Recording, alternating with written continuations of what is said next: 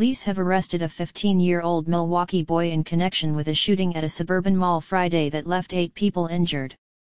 At a news conference Sunday afternoon, Wauwatosa Police Chief Barry Weber said the shooting at Mayfair Mall was not random but an altercation between two groups.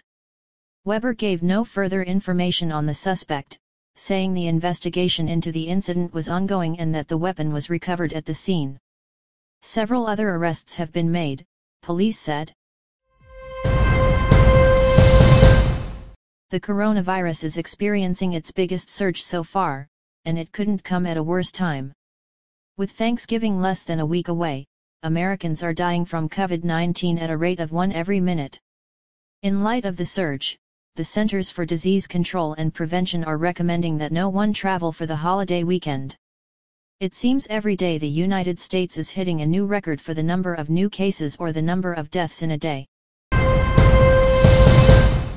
With the United States hitting new coronavirus milestones nearly every day, and at 182,601 new cases on Thursday, the White House Coronavirus Task Force met for a news briefing for the first time in months.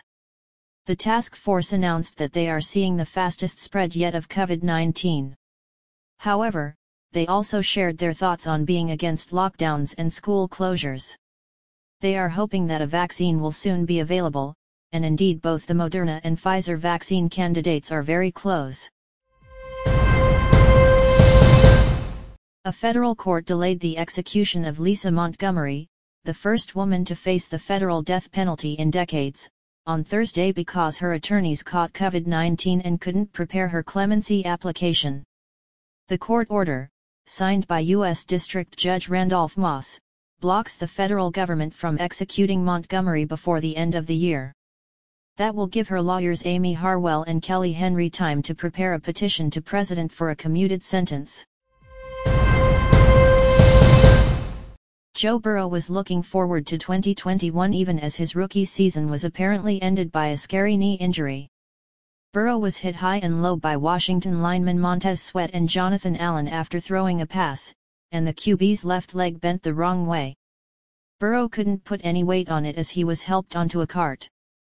"That's an injury right there to a team leader that can take the wind out of your sails," Bengals coach Zach Taylor said. "It's not fun. He was making improvements every week, and we were getting the offense headed in a direction that we thought was exciting." Burrow was 22 of 34 for 203 yards and a touchdown before the injury.